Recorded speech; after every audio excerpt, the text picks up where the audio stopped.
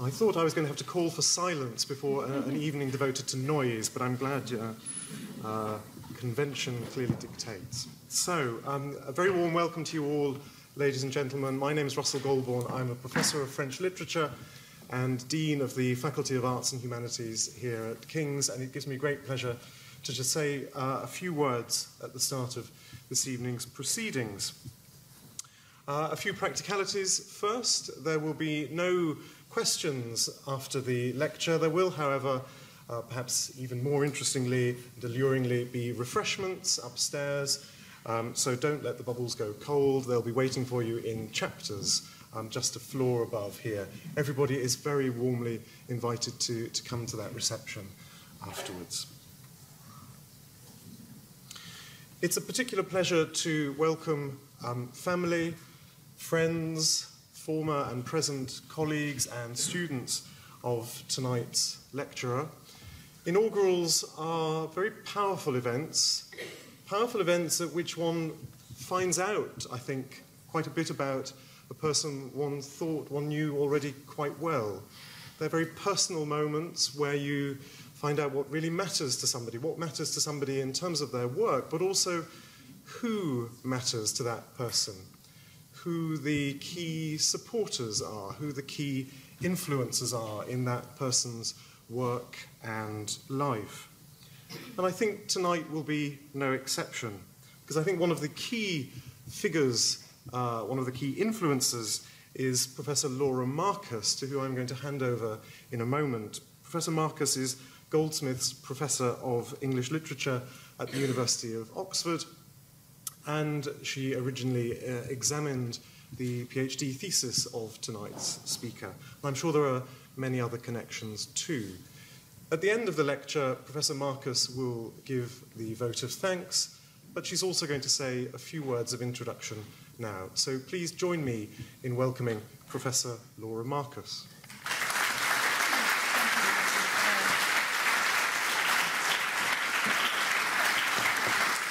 Thank you very much. It's a great pleasure to see everybody here tonight, many old friends. I've got rather more than a few words, but I won't take up the time because you want to hear Anna, and it's a great honour and pleasure to be introducing Professor Anna Snaith on the occasion of her inaugural lecture this evening. As Russell pointed out, I was Anna's University of London examiner. I've known her for 20 years, and I can date it very precisely to July 1996, which was her Viva date. When I examined her doctoral thesis on Virginia Woolf. Anna was a doctoral student at UCL, working with Professor David Trotter, after a stellar undergraduate career at the University of Toronto. I recall the Viva and Anna during it very vividly. I remember, in addition to the excellence of the thesis and the quality of her responses to our questions, that she had on a smart suit and that her hair was gathered up, and that in her early 20s she seemed rather more soignée and composed than her examiners. Since then, we've become not only fellow researchers in Woolf and modernist studies, but firm friends. I've seen Anna let her hair down, metaphorically as well as literally, but she's always retained the professionalism and intellectual focus, as well as the utmost commitment to all aspects of academic life, which have deservedly earned her a chair at King's College London at an early stage in her career. Now, a revised version of Anna's thesis was published in 2000 as Virginia Woolf, Public and Private Negotiations. This was a major contribution to Woolf studies and formative of new directions in the field, including an increased focus on Woolf as a public intellectual. Amongst the many wonderful insights and explorations in that book are chapters on Woolf's narrative strategies and on the reading public respondents to Three Guineas. Woolf, in her polemical work of the late 1930s, Three Guineas, which is a response to the question, how should women prevent war, addresses her text to the daughters of educated men. Anna's archival research shows us that however Woolf had conceived of her readership, it was in fact made up of a variety of constituents, and that a number of these, men and women, working and middle class, wrote to Woolf to express their opinions of her arguments. Many of their letters were answered by Woolf. This is, as Anna's work on Woolf has shown throughout, a Virginia Woolf firmly in the world and not withdrawn from it, as misinterpretations of her life and work have so often claimed. In addition to the Three Guineas letters, Anna's research has given us new knowledge of Woolf's contribution to the Marsham Street Library, subsequently the Fawcett Library, and in collaboration with Dr. Christine Kenyon-Jones, of Woolf's own academic studies at King's College. This is a fascinating and surprising discovery, showing that Woolf, who always insisted that, by contrast with her public school and Cambridge-educated brothers, she had no formal education, in fact took courses in the 1890s, along with her sister Vanessa Bell, in the King's College Ladies Department. Over nearly 5 years, she studied English and continental history, German, Greek, and Latin. This discovery in the KCL archives, which has been instrumental in the naming of the KCL English Department building as the Virginia Woolf Building, is an exceptionally important contribution not only to Woolf's biography, but also to our broad understanding of women and education in the late 19th and early 20th centuries. It seems particularly fitting that this research should have been undertaken in KCL's own archives, the institution to which Anna has shown the greatest commitment, and where I know her to be the best of teachers, supervisors, and colleagues, from the time of her appointment as a lecturer in 2003, a position she took up after 6 very active and productive years at Anglia Ruskin University in Cambridge. Anna's work on Woolf's manuscripts had also led to her superb edition of Woolf's novel, The Years, for the Cambridge edition of the works of Virginia Woolf. The edition, published in 2012, is an exceptional work of scholarship, the product of years of archival research. The composition and publication history of The Years is the most complex of all Woolf's novels, and Anna has done it full justice. The edition will set the standard for Woolf and modernist scholarship for years to come.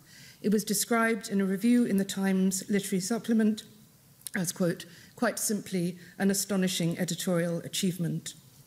Now, I don't have time to list the numerous edited volumes, co-edited, with some people here, chapters, essays, and articles which Anna has produced on Woolf and on many other aspects of modernist literature and culture, but I will just mention her long-standing commitment to the work of the International Virginia Woolf Society, in which over the years she played starring roles in a number of the theatrical productions with which the annual conferences culminate.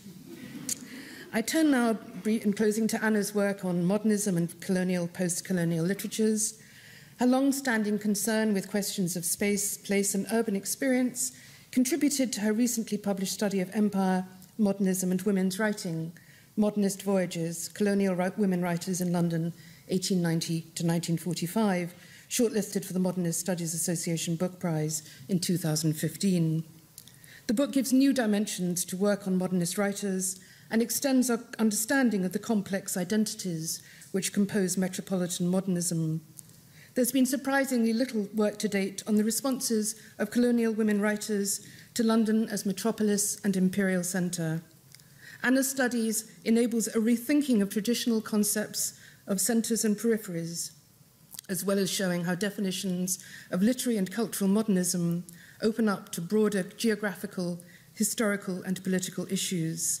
It is a major contribution to modernist and post-colonial studies. The question of modernist sound and noise and of the auditory imagination has been the central focus of Anna's research in recent years, and it's been gratifying to read about the current collaborative project in which she's involved through the Arts and Humanities Research Institute at KCL, the World Service Project, which will explore the history of the BBC World Service and its tenure at Bush House, now part of King's. In 2009, Anna was the keynote speaker at the International Virginia Woolf Conference held that year in Fordham University, New York. She gave a brilliant lecture on the soundscapes of the years, which she was then editing. I know we're all looking forward greatly to hearing her inaugural lecture this evening on the art of noise, interwar modernism, and the politics of sound. Thank you.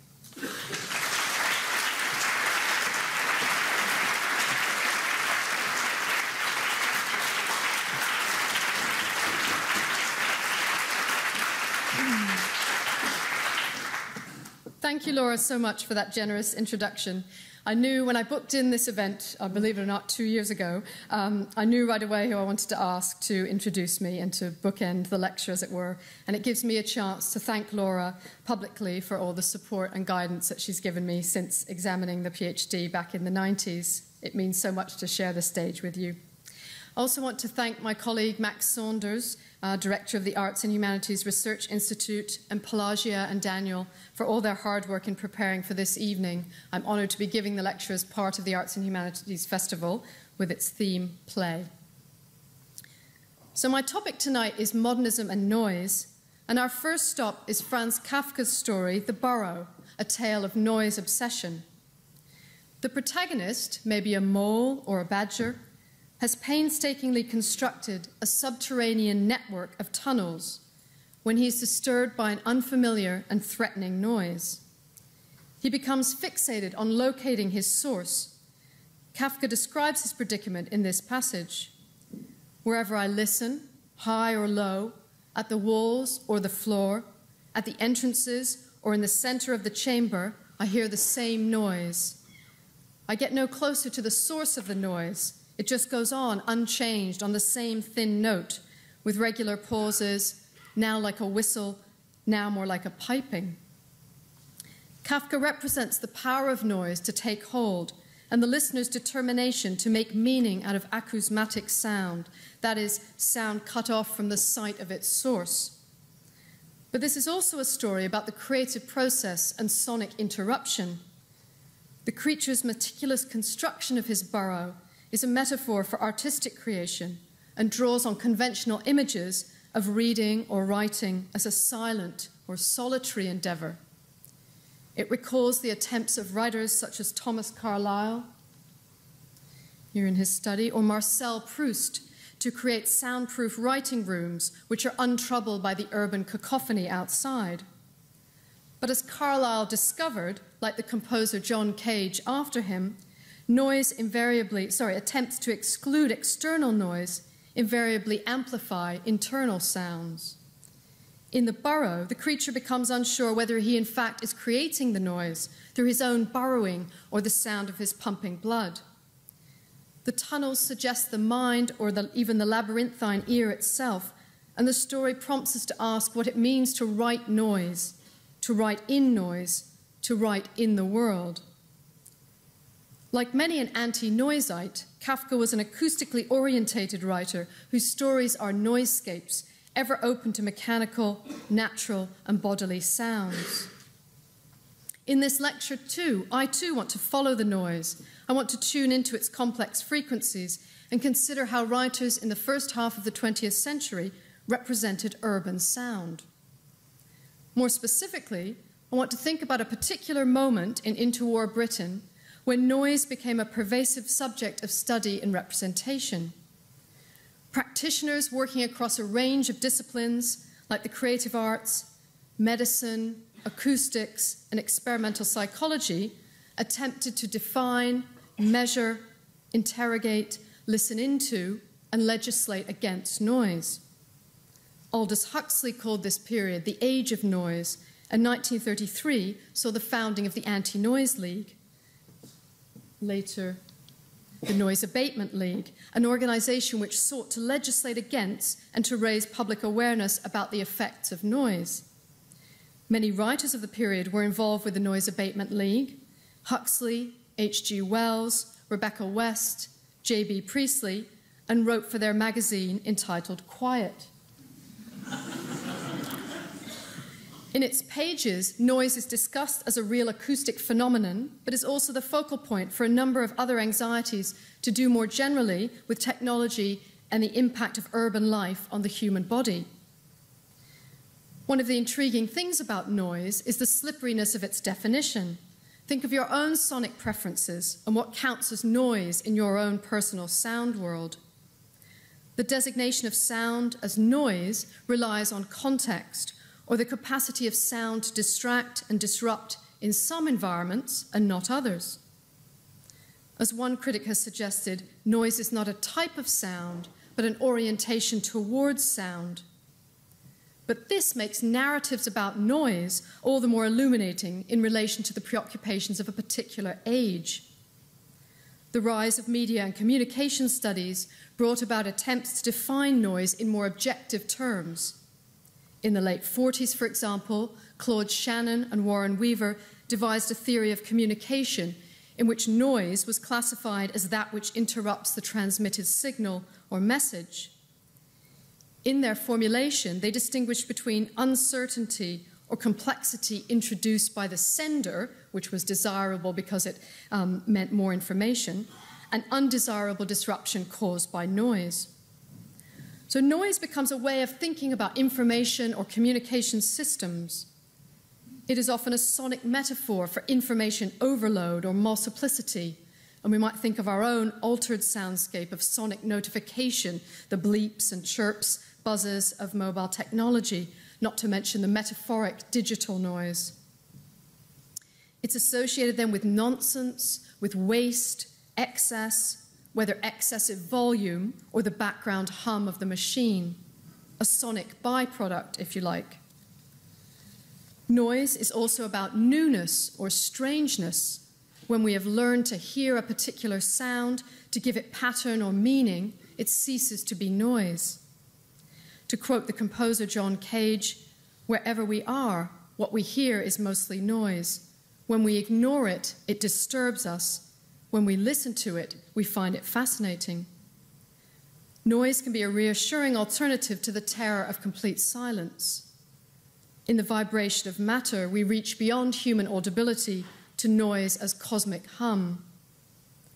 In the context of the festival theme, noise is the acoustic sign of play and sociability.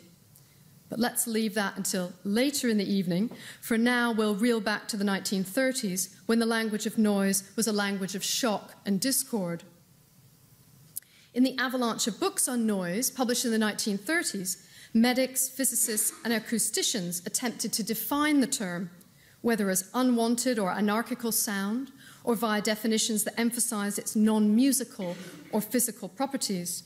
Writers used adjectives like non-periodic, irregular, or unbalanced to describe the din. In a decade characterized by political and economic crisis, that uncertainty had an oral register, but scholars have been slower to hear the sonic preoccupations of interwar Britain.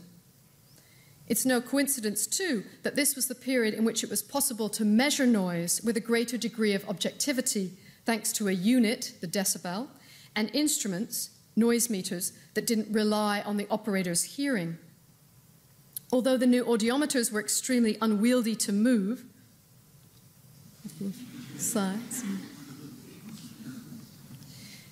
they were immediately put into use for the creation of sound maps and charts by the noise abaters. Here's one from New York, 1930, but particularly compelling visually, I think. In 1886, Thomas Barr had conducted the first experiments into the effects of industrial noise on Glaswegian boilermakers. But then it was not until the 1920s that the effects of noise on the body became a serious subject of scientific inquiry. One experiment required participants to swallow a balloon in order to measure human response to pistol fire. Another involved typists, a noise machine, and the measurement of energy expenditure through breath. The downside was that the participants had to sleep in these masks for 9 months so as to neutralize the discomfort. In earlier decades and centuries, narratives of acoustic sensitivity were distinctly class-bound. The more refined or artistic a person, the more sensitive. But in the interwar period, this ostensibly gave way to a broader concern about the detrimental effects of everyday urban sound on the national and individual body. In effect, noise became a public health issue. This interest in the material impact of invisible sound waves led to calls for the regulation and reduction of the din. Acoustic civilization was the phrase used by the Noise Abatement League. In the 1930s, then, noise became shorthand for the perceived dangers of an increasingly mechanized and technological modern world.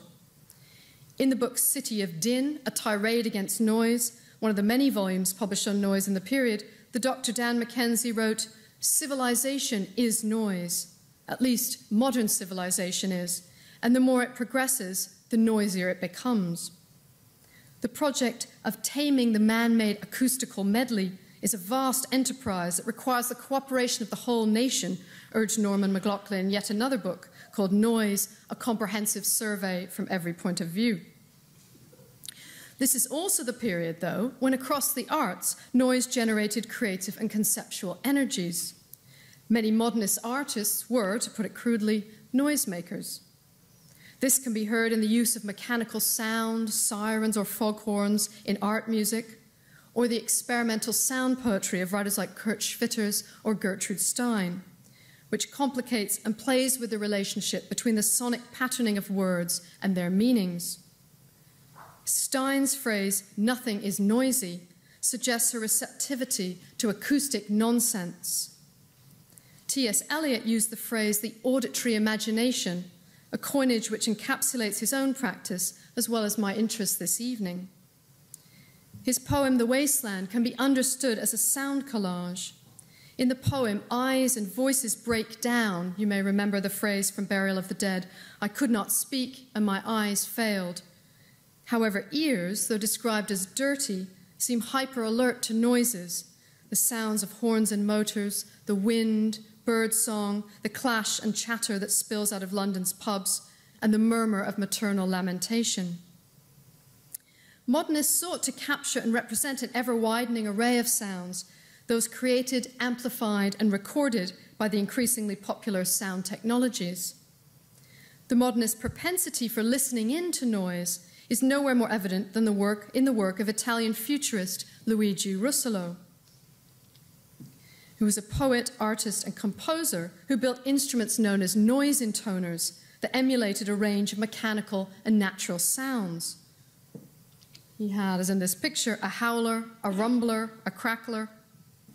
Russolo was inspired by the onomatopoeic noise poetry of fellow futurist F.T. Marinetti, poetry that emerged from the battlefields of the First Balkan War and glorified the cacophony of military violence. And here the cover of Marinetti's Zang Tum Tum, and you can see how this goes hand in hand with typographical experiments and this sort of aesthetics of auditory and visual assault. In Russolo's manifesto, The Art of Noises, he proclaims, "Let us cross a large modern capital with our ears more sensitive than our eyes. We will delight in the muttering of motors, the throbbing of valves, the bustle of pistons, the shrieks of mechanical saws. Music then should break out of this limited circle of sounds and conquer the infinite variety of noise sounds." He gave a series of performances of his compositions, including at the London Coliseum in 1914, with a rather bemused house orchestra, and without any amplification. He only had megaphones. So now I'll just play you a brief sound clip, it's only 28 seconds long, of one of his compositions, Awakening of a City, and this is one of the few original recordings that remain.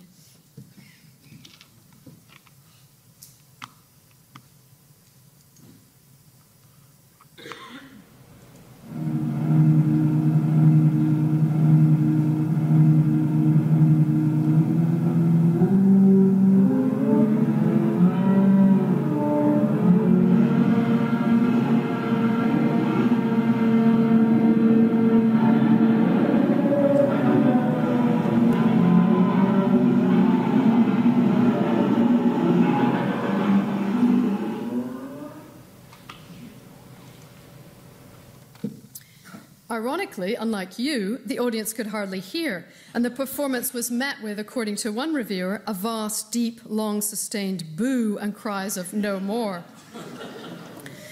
Literary modernism is often described in relation to a crisis of the senses. Modernist writers expanded and experimented with the ways a seemingly silent literary text might represent sound. A bit like a transducer, such as a microphone or loudspeaker that converts electrical signals into sound, many modernist writers converted acoustic signals into black marks on the page. They were ever alert to the sound-bearing capacity of language. We can see this in the inclusion of song lyrics, staves of music. It's from Hope Mirrlees' poem Paris, an extract from Handel's Rinaldo, as well as in the use of onomatopoeia or phonetic representation. Written language bears and anticipates the rhythms and sounds of the spoken, so the literary text is a place of sounding out, whether it is performed, broadcast, or evoked in the mind's ear. Writing can evoke sounds or soundscapes in the same way it conjures images or landscapes. and transcribing sound is key to modernism's synesthetic impulse, and noise in particular tends to the synesthetic, given its relation to touch or to visual overload. But in the words of one critic, modernism has been read and looked at in detail, but rarely heard. The conjunction of literary modernism and sound studies is not thus far a particularly crowded field, and my future research will address something of a gap in each. There has been, however, an explosion of work in the field of sound studies in the past few years. Despite interdisciplinarity being one of the field's watchwords, however, literary culture is given scant attention. Over the last decade or so, my research has been energized by what has come to be called the new modernist studies. Shifts in the field have led to an expanded sense of modernism. We now have a more globalized understanding of early 20th century literary culture and more finely tuned accounts of the relationships between the political and aesthetic commitments of modernist writers. Despite notable exceptions in the work of Sam Halliday and Douglas Kahn, this expansive impulse has yet fully to encompass the sonic dimensions of literary modernism. And more specifically, work on modernism and noise, where it exists, has tended to focus on the avant-garde, that is, on futurism, Dada, surrealism. I want to consider a slightly different archive and a differently gendered archive, and I want to think about writers whose engagement with noise emerges from somewhere rather different from the aggressive glorification of war found in futurist poetry. So it's time now to tune into the shifting soundscape of modernist London before considering two modernist noise texts, Virginia Woolf's Mrs. Dalloway, 1925, a novel that resonates with the extreme noise of the First World War, and Jean Rhys's short story, Let Them Call It Jazz, a tale of noise disturbance which depicts noise abatement legislation in action. These examples will allow consideration of noise from multiple audible points as excessive, unwanted, and background sound. Along the way, and drawing on archival material at the Wellcome Institute, I'll give you a taste of the work of the Noise Abatement League, an organization that's received hardly any critical attention, apart from one scholar, James Mansell, whose work I want to acknowledge here. This is also by way of following the arc of my career thus far. Woolf and Rhys have been central to my research and teaching for some time now, but I've recently turned to the sonic dimensions of their writing as part of a larger project on interwar noise. So what were the acoustic contours of modernist London? While it is debatable whether volume levels actually increased, given that the noise of horses' hooves blended with and then were replaced by the hum of motor cars, mechanical sounds certainly proliferated. This description from A.H. Davis's book Noise is typical of the period. The irregular rattle of machinery, the shriek of brakes, the crescendo of violently accelerating motorcycles, the shattering explosions of road-breaking drills burst rudely upon our consciousness and stir our resentment and fears. The key obsession of the interwar noise abaters was the motor horn. Never before in the whole raucous history of din have such fiendish contraptions split the air, wrote Dan Mackenzie. Ironically, its increased usage was due to noise reduction in motor vehicles and the dangers resulting from the growing motor car ownership in an environment at various points without speed limits, driver's license, or traffic lights. The introduction of sirens on emergency vehicles and an increase in loudspeakers and amplified sound brought a new pitch and volume to the London soundscape, just as the rise in air travel meant surround sound mechanical noise from air as from below ground on the tube. Now I'll play you a second sound clip, London Street Sounds. This is from 1928, and it's an on-location recording made by the Columbia Graphophone Company in conjunction with the Daily Mail noise abatement campaign.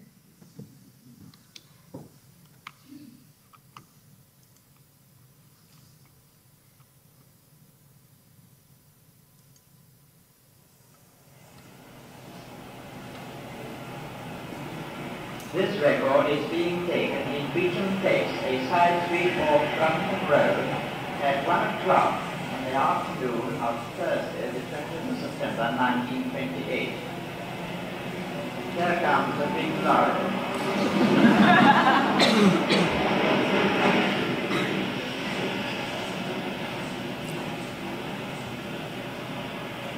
Another big lorry coming up the yellow road.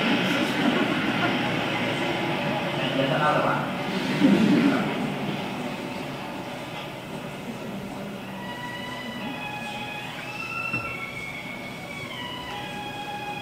The fiddler has started to play on the pavement opposite. The private car and a taxi.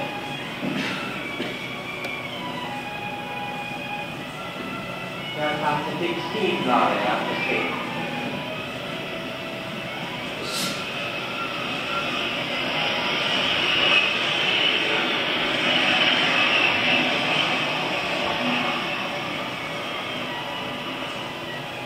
It's got a big trailer behind it.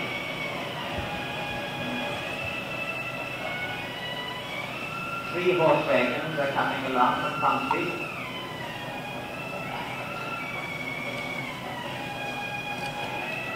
Two private cars and a taxi.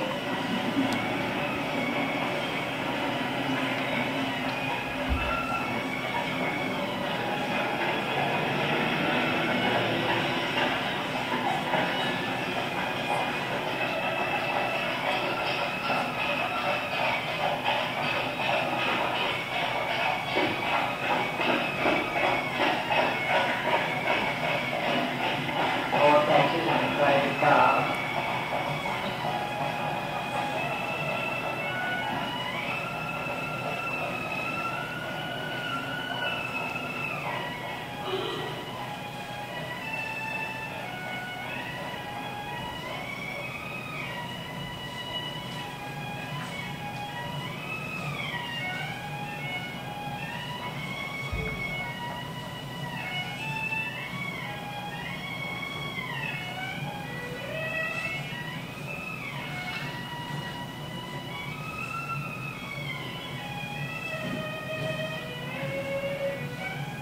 Now it's deep loud.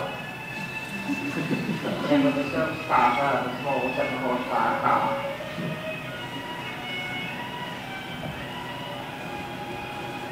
Two taxis.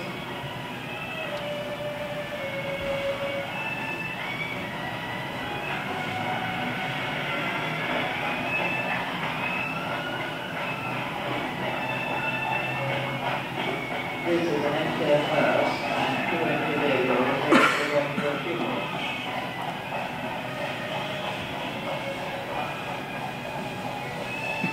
Private cars, a taxi and a big lorry is coming down on Brompton Road.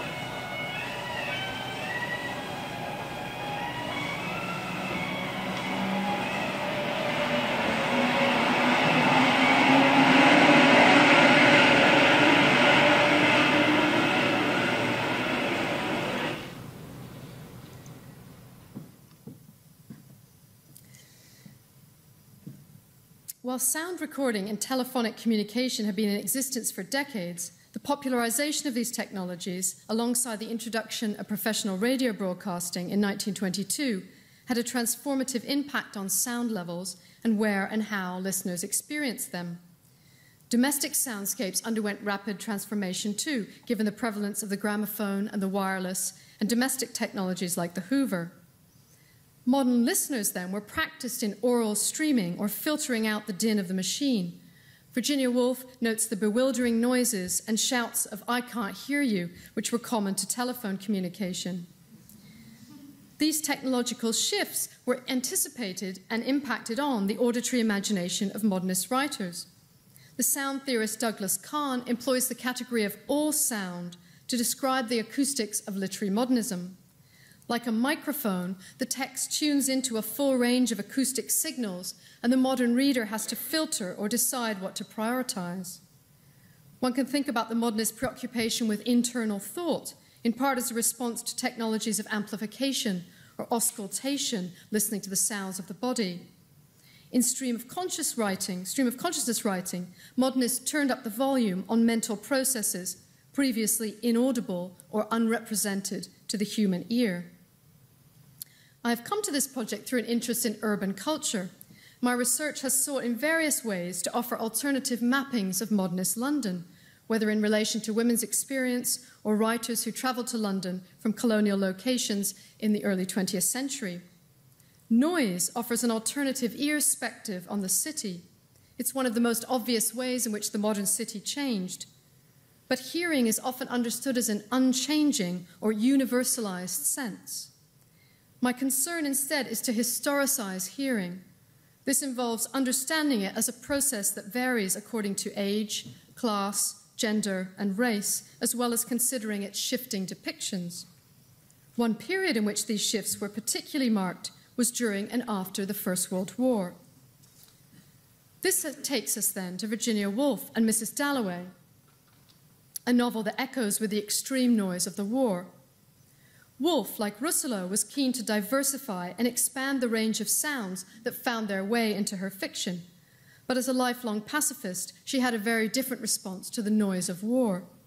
Her writing is full of references to sound technologies, the gramophone in between the acts, the telephone in the years. She was interested in the cultural and physical conditions of sound production and reception. And she employs an auditory language of vibration and resonance, which references the physics of sound waves as much as the physiological act of hearing. Ever alert to those voices or sounds filtered out as noise, her work embodies an ethics of listening, no more so than in Mrs. Dalloway.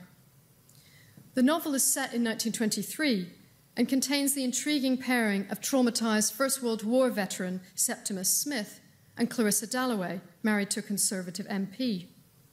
The novel offers a trenchant critique of militarized society and connects the codes of masculinity and patriotism that propel men, here a young working-class man, to war, with the physical, sexual, educational restrictions placed on women, here a middle-aged, upper-middle-class woman.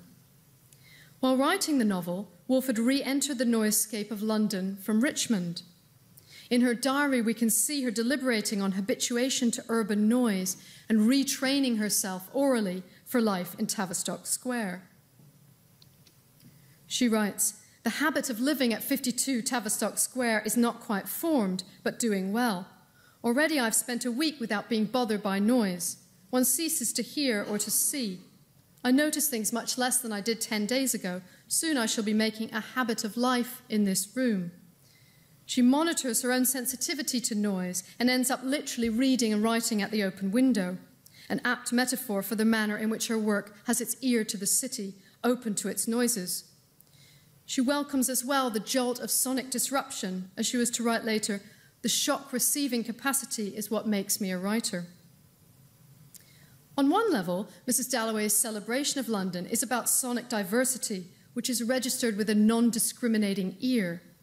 The novel abounds with descriptions like this: the brass bands, the barrel organs, in the triumph and the jingle and the strange high singing of some aeroplane overhead. But this is also in part a novel about war noise. The scale of the cacophony experienced by soldiers was unprecedented. The deafening surround sound of artillery and exploding shells was extreme and caused vibrations forceful enough not just to shock, but to shatter eardrums and overwhelm the body's sense organs. War noise was often described as felt rather than heard, and even those on the home front registered the din. In a 1916 essay, Woolf describes the sinister sound of far-off beating as the noise of war rolls off the bare uplands of the South Downs. Mrs. Dalloway was one of the first novels to represent shell shock, and to use that term, in the wake of the 1922 War Office Committee inquiry into shell shock. In particular, Woolf explores the medical profession's refusal to hear the traumatized veteran, and the threat of incarceration leads to Septimus's suicide. But a novel about shell shock is inevitably a novel about noise. Initial definitions of shell shock focused on the organic damage caused by the sound and force of exploding shells. And it was in the interest of the military, of course, to identify a specific cause for war trauma, to treat it, and then return soldiers to the front. War doctor Charles Myers, who was the first to coin the term in 1915, wrote that high-frequency vibrations caused by an exploding shell might, it seemed to me, conceivably produce an invisibly fine molecular commotion in the brain, which in turn might produce dissociation. Neurologist Frederick Mott used brain dissection to attempt to find noise-induced lesions on nerves. Fairly quickly, more psychologically orientated theories of war trauma entered the frame, especially when doctors realized that many of the men suffering had been nowhere near exploding shells. But the war brought about a renewed interest in neurasthenia, or more specifically, nervous disorders caused by sound. Of course, the extreme noise levels of the contact zone caused physical injury, deafness, burst eardrums, tinnitus. But the sonic legacy of the war was a new understanding of everyday urban din as physically dangerous. Sound was understood as random, uncontrollable, and visceral. Woolf depicts the auditory culture of modernist London as understood through war noise. Septimus and Clarissa never meet but have sonic points of connection. The first of these is the noise of an exploding tire. A violent explosion made Mrs. Dalloway jump. Oh, a pistol shot in the street outside. Urban hubbub is registered via the sounds of war, even by civilians, and the narrative enacts the bodily shock through exclamation and interruption. This diary entry provides a clue to the genesis of Mrs. Dalloway's experience. In St. James Street, there was a terrific explosion. People came running out of clubs, stopped still and gazed about them. But there was no Zeppelin or aeroplane, only, I suppose, a very large tire burst.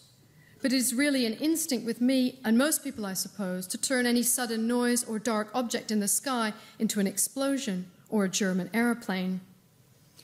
Characters are alert to danger as the memory and anticipation of conflict registers in their ears, and the aerial is confused with the terrestrial.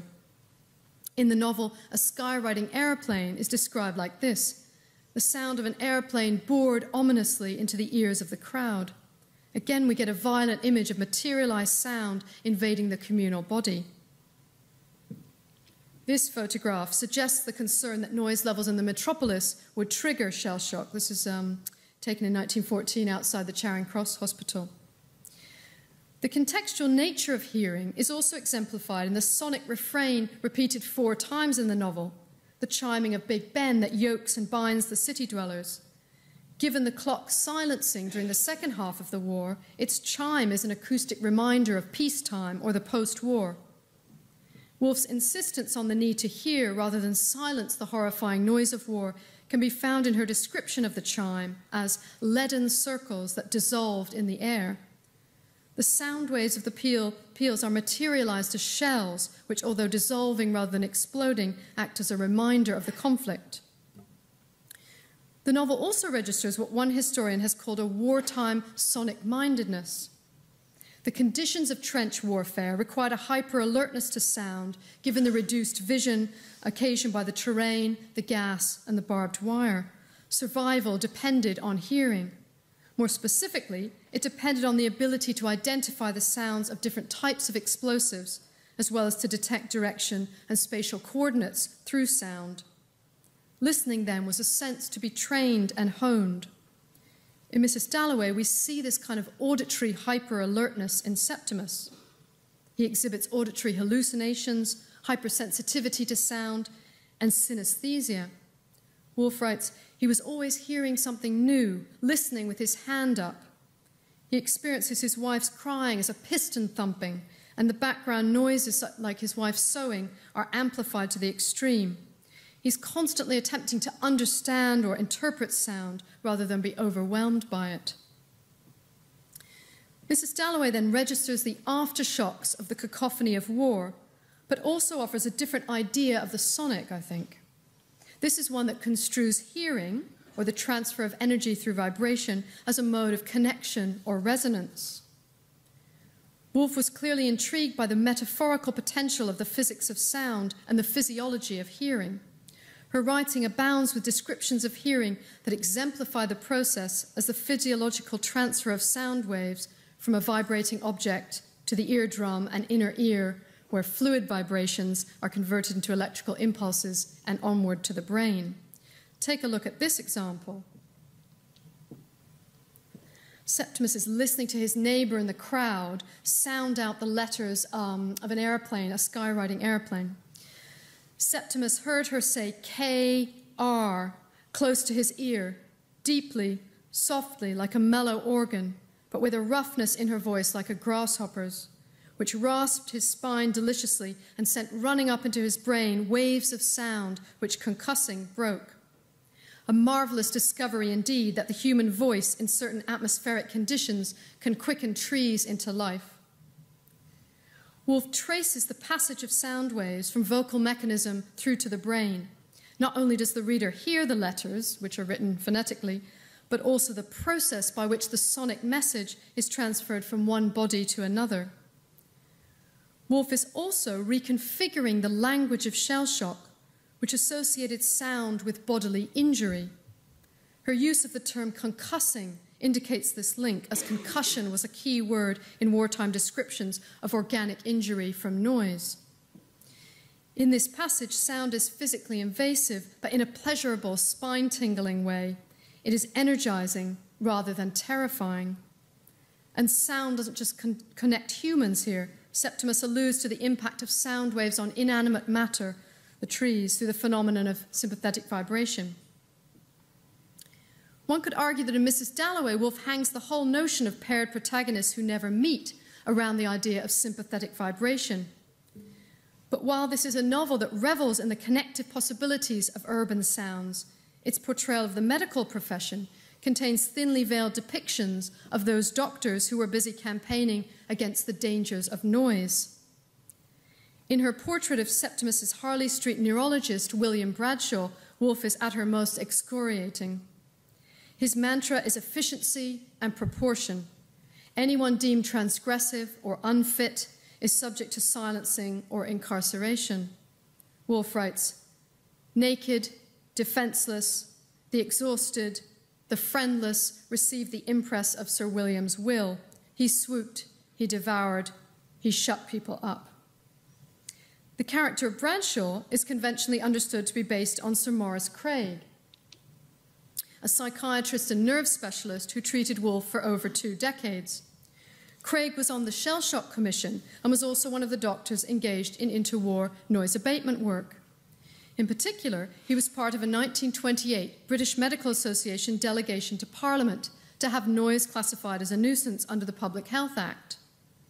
Alongside him was Thomas Horder, who would go on to found the Anti-Noise League in 1933. Neville Chamberlain, then Health Minister, was not convinced. He thought the medics were exaggerating and understood response to noise as a function of individual mental health. Although the delegation did not succeed in their aims, this marks a key moment in the late 20s in relation to legislation against noise, a moment that led directly to the founding of the Anti-Noise League. Horder and his colleagues at the Noise Abatement League campaigned endlessly to raise awareness of the dangers of noise, being belligerent about noise, as he put it. Noise complaints rose through the 1930s, and the Noise Abatement League laid claim to a range of noise legislation, such as the nighttime banning of the motor horn and various other zoning practices. At the organization's noise abatement exhibition at the Science Museum in 1935, 44,000 visitors were educated in what was called the menace of uncontrolled noise and encouraged to get civilized, keep silent. In his opening address at the exhibition, Horder praised a newly noise-conscious nation.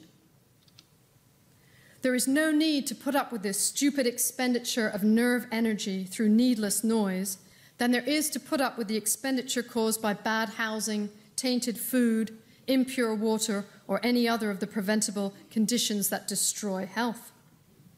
The exhibition showcased new inventions, noise reduction technologies for home and workplace, including silent typewriters, quiet flush toilets, and vacuum cleaners that could be operated around the beds of sleeping hospital patients.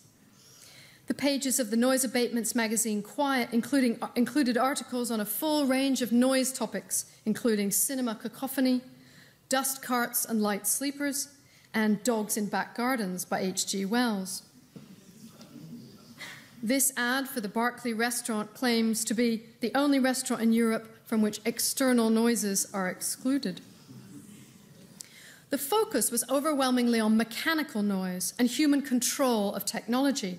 To quote Horder again, is man to be mutilated by the machines which he's invented? He conceded that scientific evidence about the physical effects of urban noise on the body remained inconclusive, and instead employed a language of nerve force and entropic decay of energy in the human and national machine. The ear was always the locus of danger. The Noise Abatement League argued that people's bodies and minds were being bombarded and depleted by invisible waves in the ether, and they saw it as their job to educate and inform. And just to go back again to the logo with its alliterative slogan, it's interesting to note here, I think, the clear target victim based on the image, professional man with the huge head, the pressure point in the brain, the mind overwhelmed by sound and sense data. So in effect, sort of man unable to exist in the city. The solution proposed repeatedly by the Noise Abatement League was public education in sonic self-regulation. The narrative of catastrophe and decline so prevalent in the 1930s could be reversed through teaching people to be quieter. I have this repeated phrase of needless or unnecessary noise. The Noise Abatement League's doctors focused on the impact of noise on the body, heart rate and metabolism, but the language quickly shifted to an interwar vocabulary of efficiency and behavior, as in Mrs. Dalloway. This became more insistent as the 1930s progressed. To quote Horder again, as never before does this nation need cool judgment, steady nerves, and reserves of force. Noise is an indicator then of other interwar social and political anxieties. One contributor to Quiet writes, efficient, hard-working, successful people are not noisy or boisterous. Another, noise is useless, it does no good. It's a parasite, and all parasites ought to be wiped out. Horder's presidency of the Eugenics Society coincided with his chairmanship of the Noise Abatement League, and you don't have to look too far before encountering a classist language of selective breeding. The Noise Abatement League's phrase, acoustic civilization, encapsulates the regulation of, in particular, a rising middle class, described as primitive and immature citizens. Noise was not just a byproduct of modernity, but, to quote one contributor, the result of thoughtlessness, selfishness, and stupidity, a sign of lingering savagery. The needless noisemaker will be an outlaw from sober and intelligent society. The Noise Abatement League was affiliated with the Council for the Preservation of Rural England, and this is also about control of the countryside and sites seen as refuge places from urban din. Horder's particular scapegoat was the sports car driver with his flamboyant exhaust, suede shoes, and marcelled hair. A language of acoustic nationalism, or the creation of a silent, docile nation, emerges in this period in relation to other ways of narrating Britishness. It originates out of a post-war context of extreme sound, but in other ways, noise is merely a provocative metaphor for other anxieties. Also, I think about the new medium of radio and think of the Rhythian control of the airwaves, but that's another talk.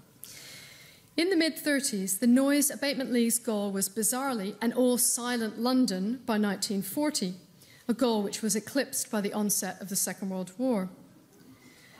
Now I want to move slightly beyond the interwar to a period in which noise abatement in Britain was bound up more overtly with questions of race and cultural identity. Noise-making as an attention and space-claiming practice tells us about histories of exclusion and protest.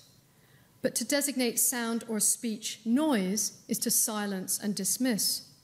As one theorist of noise writes, in noise can be read the codes of life, the relations among men, and I would add to that, between men and women, if we think of the history of modes of silencing women's voices and bodies, and how often noise is central to definitions of women as somehow aberrant or monstrous.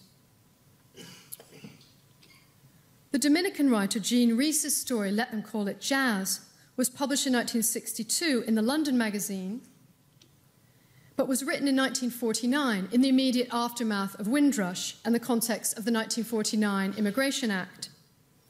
This is a story about noise-making as cultural expression, as well as the sonic dimensions of racism. It's also, strangely, a story in which we see the effects of noise abatement legislation. Rhys's writing in general is preoccupied with the social conditions in which sound is produced, received, and silenced. Musical allusions abound in Rhys's interwar novels, which operate as sonic collages, punctured as they are by street criers, performers, memories of Franco and Anglophone Caribbean folk songs, popular song lyrics from the music hall. She was well acquainted with Dominican and Martinican folk song as a mode of cultural expression and resistance, as we'll see, but as a white Creole writer, she was also at a remove from a straightforward identification with protest song or the music of carnival. So too, her cultural difference was orally rather than visually defined. She was asked to leave Rada, for example, and told that her nasty sing-song voice would stand in her way. And her biographer notes that she whispered throughout her life as though to somehow hide her voice. Let Them Call It Jazz is Rhys's only story with a black female protagonist, Martinican Selena Davis. The story tells of Selena's move to a South London suburb after eviction from a flat in Notting Hill. The area's supposed respectability is signalled by a lack of noise. The quiet neighbours stare as if I'm wild animal. Selena starts livening up the place by singing her grandmother's Martinican folk songs, claiming the space inside the flat and then outside through sound. Selena's rendition of Don't Trouble Me Now, a song about the building of the Panama Canal, both in content and decibel level, troubles her white bourgeois neighbours. The police are called, Selena is arrested, tried, and sent to Holloway Prison when she can't pay the fine. Excess noise is, of course, also about excess bodies. The sound is embodied and inextricable from the sight of the black woman and dismissed as noise or interference. While in prison, Selena hears a woman singing a song of defiance, the Holloway song. Later, out of prison, a man hears her whistling the song, jazzes it up and sells it. He sends her £5, her share of the profit. On one level, the story is an allegory of colonialism, in the sense that colonized cultural forms are silenced initially, then co-opted for financial or cultural profit. But it's also about the excessive properties of sound, or the way sound or noise spills over and resists co-option or commodification. Selena says of the Holloway song, "It don't fall down and die in the courtyard. Seems to me it could jump the gates of the jail easy and travel far, and nobody could stop it." Here we are, back, although in a different context, to the physical impact or force of sound. Rhys clearly has sorrow songs in mind, as well as a specific song of escape, the African-American spiritual Joshua Fit the Battle of Jericho, in which the force of trumpet sound brings the walls down. But given that the story takes place in a women's prison, famous for incarcerating suffragettes, the Song of Slavery fuses with suffragette anthems, perhaps even Ethel Smythe's March of the Women, a suffragette anthem which was performed in Holloway Prison. Throughout her fiction, Rhys refuses the figure of the English woman, defined by silence and stillness, and here she braids together different traditions of resistant noise-making and noise abatement. But the tale also plays with conventional understandings of sound as somehow pure or transcendent. The idea that sound will jump the gates, or that it belongs to or expresses Selena's suffering. When the song is jazzed up, Selena is distraught. That song was all I had. I don't belong nowhere, really. When that girl sing, she sing to me and she sing for me. Now I've let them play it wrong, and it will go from me like all the other songs. Then she thinks, all this is foolishness. Even if they played it on trumpets like I wanted, no walls would fall. Sound seems then to have the potential to escape commodification, or to be the place where identity resides before it falls back into culture and back into transcription. The story is written in Creole, voiced in what Rhys called stylized patois, which she remembered by ear and memory. Sound is bound up then with its inscription. It is understood or heard through narrative. Noise, however you parse it, takes us to sonic materiality. Attending to the acoustics of literary modernism is not just about registering new soundscapes and ways of hearing and making sound, although it is about that, but also about the way sound connects and regulates bodies. And the noisescapes of literary modernism are all the more cacophonous when heard alongside the biopolitics of the Noise Abatement League's attempts to create a quiet citizenry. If you would indulge me in one final example, I want to end by turning back to Woolf, partly because I always come back to her writing, but also to take a listen to what I think might be her noisiest novel, Between the Acts. Set on the eve of the Second World War in a rural English village, this final unfinished novel play was written during the conflict. Her house in London had been bombed, and she and her husband Leonard were living in rural Sussex with the fear of Nazi invasion from the south coast. Throughout the 1930s, she'd been researching and writing about the causes and effects of the rise of fascism, both on the continent and in Britain. In ways that speak very much to our own moment, Woolf had been thinking about countering exclusionary forms of national belonging. And we might remember the quotation from 3 Guineas, 1938, "As a woman, I have no country. As a woman, my country is the whole world," particularly resonant at the moment.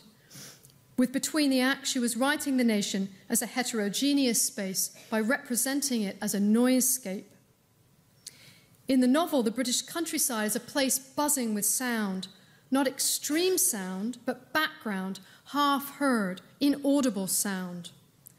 At the center of the novel is, to use Woolf's phrase, a gigantic ear attached to a gigantic head, a kind of radio receiver picking up signals without privileging or filtering. The text is full of all manner of voices, gossiping, discussing, interrupting, overheard by the reader in snippets and fragments. At the end of a decade, when organizations like the Society for Rural Preservation and the affiliated Noise Abatement League had defined the nation through its quiet rural spaces under threat from noisy foreigners or the rowdy lower classes, Woolf writes a novel about rural commotion. We couldn't be further from C.F. Masterman's nostalgia in his book The Heart of Empire for a still, quiet old England, and his sense that in the noisy boisterousness of the modern English crowd is revealed the ravages of the disease of modern life. But the novel also goes beyond the human and amplifies the noise of the natural world. The land itself is given voice in a kind of acoustic ecology. She writes, "Every sound in nature was painfully audible. The drone of the trees was in their ears, the chirp of birds, and other incidents of garden life." Hearing and the associated processes of resonance and reverberation become an alternative model of meaning-making in the face of fascist uniformity. Everything is vibrating in the novel, resonating, humming, in motion, in noise. One of the pleasures of, rather overwhelming pleasures, but pleasures of an occasion like this is the way it gathers people from different places and times in one's life and offers an opportunity for some public thank yous. But I want to start by pausing to remember someone who would have been an honoured guest here tonight, but very sadly died last month after a long illness, Professor David Bradshaw. David was a scholar and editor of modernism, and his wonderful editions of Woolf's novels, including Mrs. Dalloway, demonstrate how incredibly attuned his critical ear was to Woolf's cadences and rhythms and their engagement with the historical moment. His work had a profound impact on me, as I know it did on many in this room, and he is deeply, deeply missed. I absolutely would not be standing here tonight were it not for the support of my family and friends, especially from my parents, from Dominic, and from my very own joyful noisemakers in the second row, who've been very quiet. I've been at King's now for over a decade, and I'm constantly reminded what a pleasure it is to work in the English department here, surrounded by such thoughtful and convivial colleagues. The final thanks goes to my students, undergraduate, postgraduate, past and present. Many are here tonight. Teaching at King's is a humbling and enlivening experience. I want to close now with the last passage from Between the Acts, though, and a return to the festival theme of play, but to turn that into word play.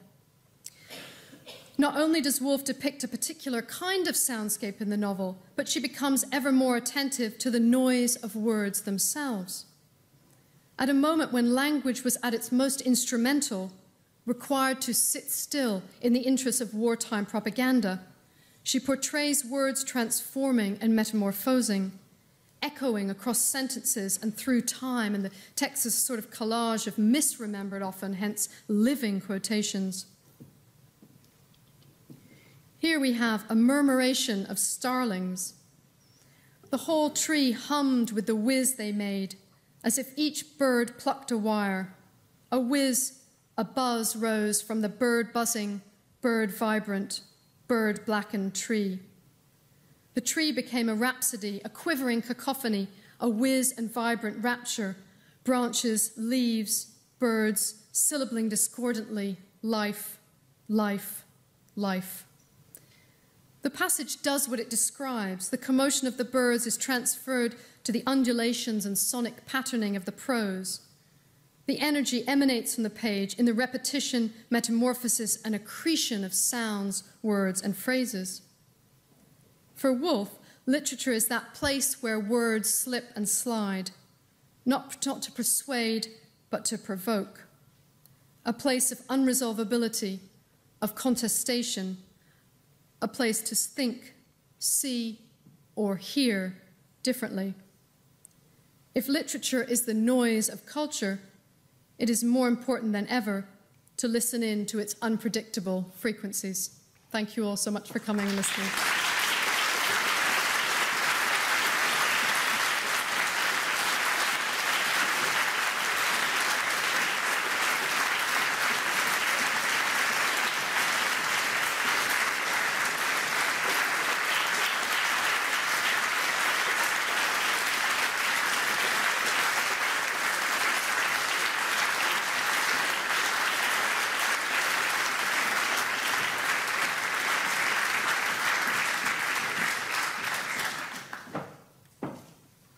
The applause could have gone on for longer.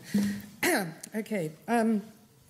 Some years ago, when it seemed as if every train carriage was full of people shouting into their mobile phones, I developed a diatribe against this new sound technology. I was, like Horner of the Anti-Noise League, belligerent about sound. I was indeed the commandant of the self-appointed commandant of the quiet coach. Mobile phone use was, I said, killing off inner speech, that dialogue of the self with the self that sustains identity. I only stopped delivering my little homily when I read an article making exactly the same point, but this time it was from the 1920s, and its author was fulminating against the radio.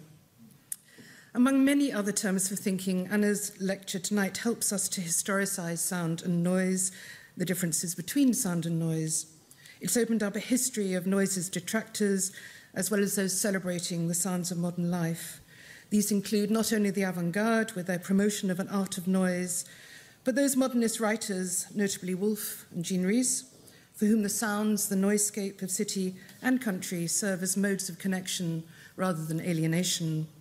The lecture has put the literary text together with the history, culture, politics, and sciences of sound in the most fascinating and illuminating ways, Anna's extraordinary ear for language. I know we'll all look forward with keen anticipation to the publications and other collaborative works that will emerge from this wonderful research. But in the meantime, I'd like to ask you to join me in thanking again Professor Anna Snaith for her wonderful talk, and to congratulate her on all the achievements that have led to this evening's event and celebration.